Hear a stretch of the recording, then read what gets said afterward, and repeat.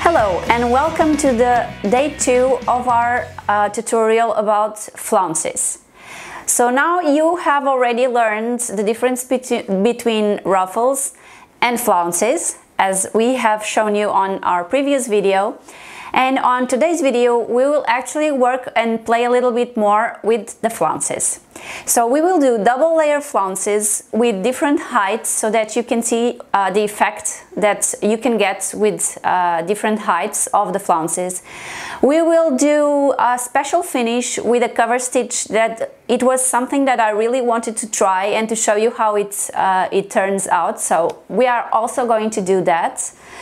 And we are also going to show you, if you do, for instance, 3 layers of flounces, how you can do it, the effect that you will have. Well, stay with us and see the news for today. So let's imagine that this is a strap from a swimsuit, and of course it had to be already prepared on this side, but I'm only going to show you the side where we are going to attach the 2 layers of flounce that I've just cut it. So imagine that we had this with our elastic already applied and we want to add our flounce. So the first thing we can do to make it easier for us is to go to your straight stitch machine and do a very short near the edge stitch, just to secure the 2 fabrics together. This is just for you to be able to then pin the flounce on the strap. So I'm going to go do this very quickly and come back to show you the next step. So as you can see, I've just made a stitch here just to combine the 2 fabrics together. And now what we would do is, imagine that this was our neckline. We just aligned the flounces that are sewn together, as I told you. We align them here from the top of the strap until the end of the strap, or until we have our flounce. Of course, this was cut roughly, so maybe the height is not okay, but for the purpose of the video about flounces, I think this is very nice. You can also watch a video that we have for our kids' swimsuit called Mary.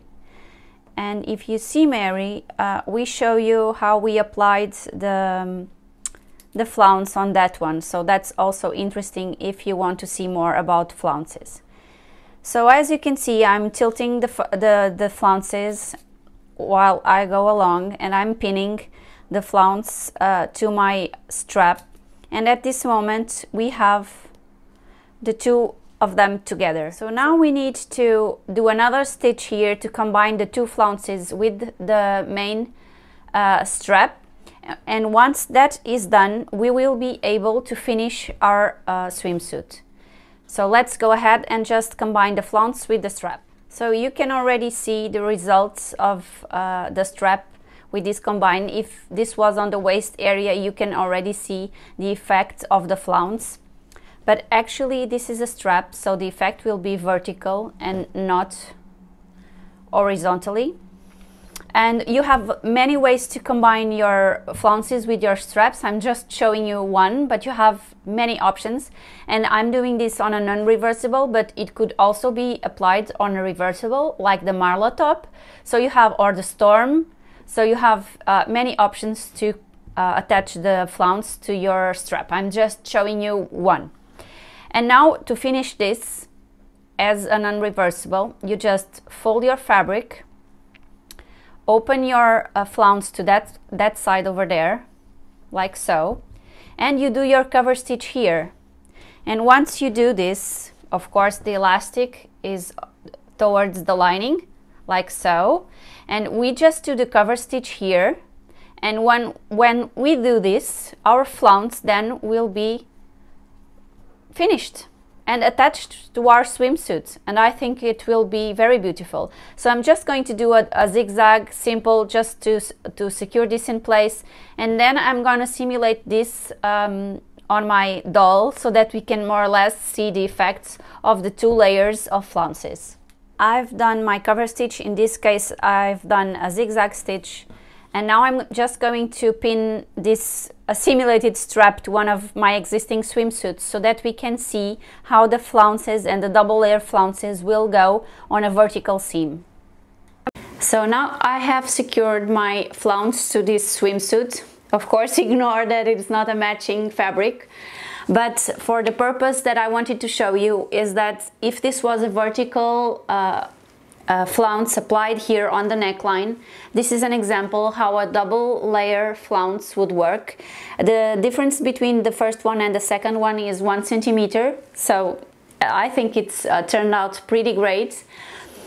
This would be, of course, our neckline, and of course here you could do a curve or not, or if you had a similar symmetric flounce on the other side, we could have connected this center seam with the other flounce, and we could do this directly, and you had a flounce here. So I hope you like the result. I really do. I even prefer 2 layers than only 1. And now I'm going to show you if we apply this on an horizontal seam, how it would look. So if we place the flounce on an horizontal seam, you can see that the flare is completely different, but it would also work very nice if you had a center seam on the waist area, like Vesper, for instance, if you want to add a flounce. So this would be the effect on the horizontal seam on the waist. In this example, I added another layer of a flounce, and I rounded the edge just so that you can see the difference. But this is just an example of how pretty it can be if you add layers and the volume that it gives to certain areas of your swimsuit. So that's it. Now let's go ahead and show you a very, very, very different experiment. So I have cut the 2 flounces with exactly the same size. I've placed right sides facing together, and I've done an overlock stitch all around the edge. Now I'm going to reverse the flounce to the right sides. Now comes my experiment. So I'm going to do a cover stitch all around here. This will have more stiffness because of the stitches, but we will give this flounce a completely different look.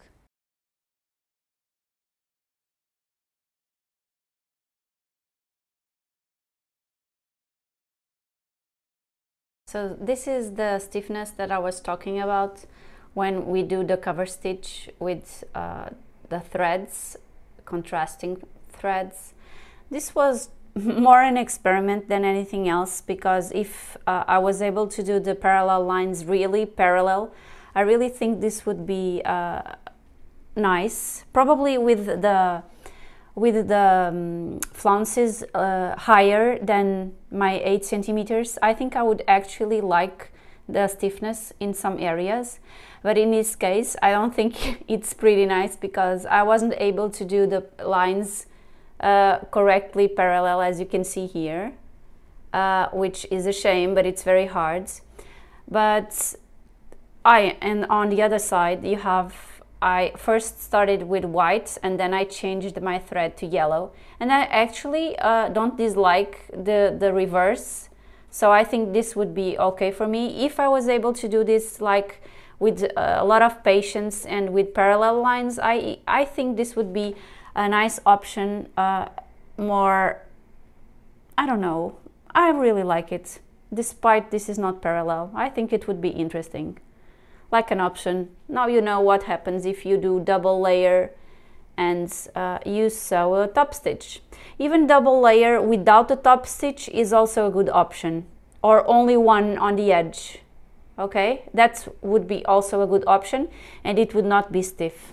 So now we have finished our second video, and you now already know how to, the result that you get if you have 2 layers of flounces, 3 layers of flounces, if you make irregular flounce, and also if you want to add a cover stitch with a stiffer look on your